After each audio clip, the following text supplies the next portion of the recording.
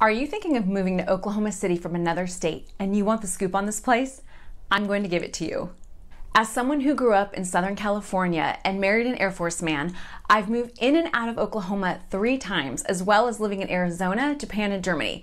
I had no idea what to expect when I made my first move here. And YouTube didn't even exist yet, so I couldn't get the information I'm about to give you. There are definitely things I love and definitely things I don't.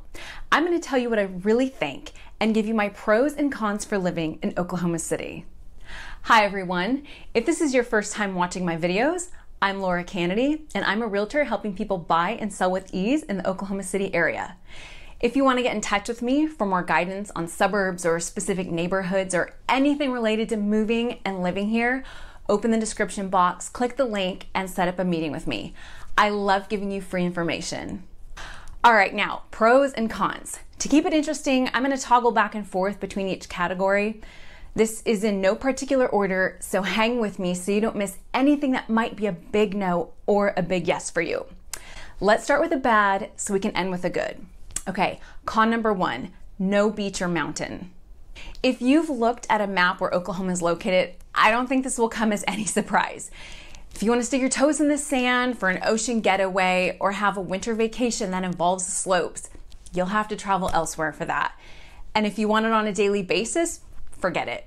It's just not part of this landscape. This is one of my biggest downsides to living here, but Oklahoma pulled at my heartstrings in other ways, enough to where my husband and I decided to make it our permanent home. But sometimes I really do miss these things, and the longing for the quicker access is still there sometimes. Pro number 1, home prices. The cost to buy a home here is relatively lower than in other states. I'm sure this has mostly to do with that lack of mountain or beach I talked about. Low demand, low prices. As a newly married couple, we were so grateful for this because it allowed us to purchase our first home soon after college. That became an investment property for us later, and we purchased another home, and that became an investment property. We've since sold those off and bought another house, but my point is, Oklahoma has great opportunity to invest in property and create generational wealth, or to afford a home that is closer to the one you've dreamed of living in or raising a family in. And for me, that's a huge positive. Con number 2, allergies.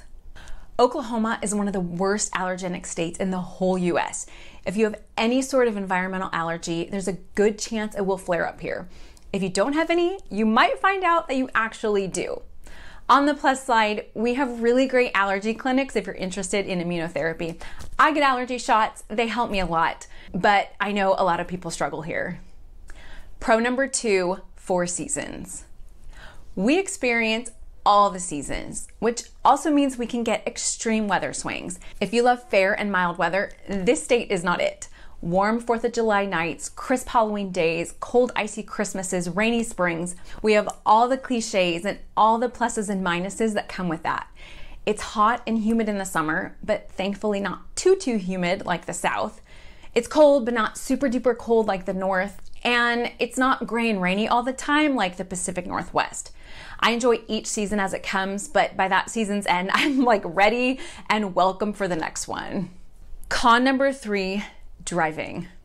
I love my fellow Oklahomans dearly, but my goodness, driving is not one of their best skills, especially when it comes to merging. It's as if the zipper technique has eluded them. They will speed up or slow down, but not to pass you or to let you pass them, but to enter the highway at the exact same time and speed as you are. And forget about 4-way stops.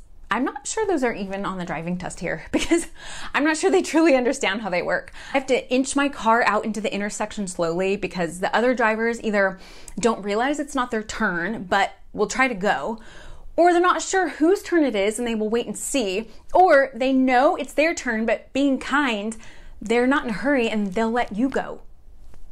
It's all very confusing. And I'm just having a little bit of fun here, but you know, as someone who learned to drive in California, we didn't even stop. We just kind of slow down and roll through. We call it the California roll. So I'm admittedly an impatient driver, and that's not exactly a great quality, so I'm certainly not condoning anything unsafe, but you develop some good and bad habits when you have to navigate 10-lane highways on a daily basis like I did. But you know, here you can relax a little when you drive, and so it probably is actually a good thing. Pro number 3, the people. When I say I love my fellow Oklahomans, I really mean it. Oklahoma has some of the nicest people I've ever met. They are super friendly here. I noticed this right off the bat when I moved here, and it's something visitors often remark on and something I've missed each time I've moved away. This is a place where neighbors will wave to you when you pass, cashiers smile and chat. If you're broken down on the side of the road, people will actually stop and help you and check if you're okay. Cars will let you cross the street, and they'll let other drivers into their lane. People are quick to lend tools when yours break and baking supplies when you're low. The people are one of my absolute favorite things about living here. Con number 4, the wind. I might hate this most of all. It's at least in the top 2 for me. It is so windy here. So windy. Forget about good hair days. It's just not gonna happen. The wind rarely stops. It blows north, it blows south, it whirls, it swirls, but what it doesn't do is end. It is always windy. If you have allergies, it's one of the reasons they can be so bad. Hang onto your hats, hold down your skirts. Some days you might have to rush to bring trash cans in after trash pickup or they'll blow down the street. But thankfully, as we learned, because most people are pretty friendly and helpful here, if this happens to you, a nice neighbor will likely get it back to your house. Pro number 4, it feels very safe. In general, it feels really safe to me. Not every suburb, but most. If you have kids or you're a single female or you or your parents are getting up in years and you're concerned about safety, there are plenty of neighborhoods and suburbs with low crime. There's some areas I definitely wouldn't want to hang around at night or maybe even in the day for that matter, but overall it feels very safe and I'm not constantly fearing for myself or my kids when I go out or when I shut my house down for the night. Con number 5, no high-end shopping. We have plenty of shopping here. It's not like we don't have any shopping or any great stores. That's not what I'm saying. And if you're like me, you probably prefer shopping online. But if you want to make a high-end purchase like, I don't know, a watch or handbag or shoes or something really quote-unquote fancy that you want to see and handle in person, you'll have to drive to Dallas for that. Dallas has absolutely everything. It's 2.5 to 3 hours away, so you can just get your fill. And then by the end of the trip, I can almost guarantee you'll be wore out with their traffic and ready to get back to Oklahoma City where it's a lot more calm. Pro number 5, city amenities with a small town feel. There might not be lots of high-end shopping or all the amenities of Atlanta or LA or New York, but we have good museums, theater, Broadway shows. There's a large zoo, a fantastic science museum, plenty of good restaurants, all the things you would expect in a big city, but somehow it still feels homey and quaint. There's a lot of space and buildings aren't piled on top of each other. And again, people aren't as rude as I've often experienced in a big city. It's like the city that gives you a hug. Is that weird to say? It's like the city that gives you a hug. That's what it feels like. Con number 6, not as many nonstop flights. Since we're not as bustling as the major cities, flying often requires an extra stop. You'll most likely have to hit up Dallas or Phoenix or Atlanta or Chicago first anytime you're trying to fly somewhere. Unless, of course, one of those cities are your final destination. But I love our airport. It's not super crowded. There's one terminal which has recently been updated. Actually, the parking has been updated and expanded too. It's really easy to fly in and out of here without having to allot extra hours to navigate the busy maze like other airports. I really appreciate that. I actually really like flying in and out of here. Pro number 6, minimal traffic.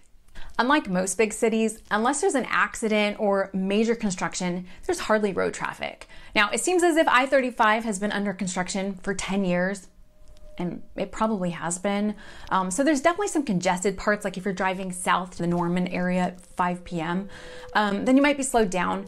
But for the most part, driving in and around Oklahoma City is no big deal. You don't have to plan your day around traffic hours, and I love this so much. Con number 7, icy winters.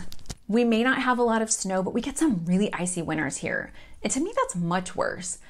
You have to watch out for black ice under highways and bridges and like slip sliding through stop signs in your neighborhoods or on roads where the plow hasn't made it over the streets yet.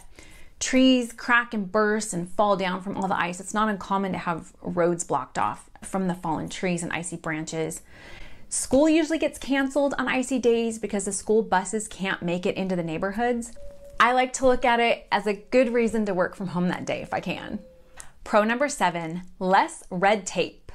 Any government errand that has to be taken care of is so much easier here than some other places. I think we're all aware of the DMV nightmare stories. You know, long lines, cranky customer service, being passed from one person to another. But here it's so much better. For instance, when I need a new license plate, I can walk into any tag agency, which might just happen to be a cute little converted house, and I'm met with a friendly smile and usually quick service. Instead of waiting weeks for the plate to arrive by mail, the employee just reaches behind the counter and hands me my new plate. I mean, it's as easy as that. The first time this happened to me, I was surprised, delighted. I just thought it was the best thing. I had to call my friends and parents and tell them all about it.